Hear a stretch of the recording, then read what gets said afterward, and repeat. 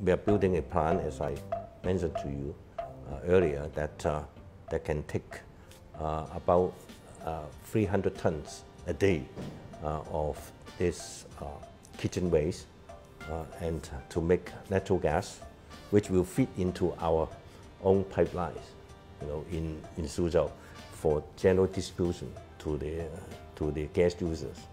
And then we strip the oil out, and the oil can be used as a feedstock to make biodiesel.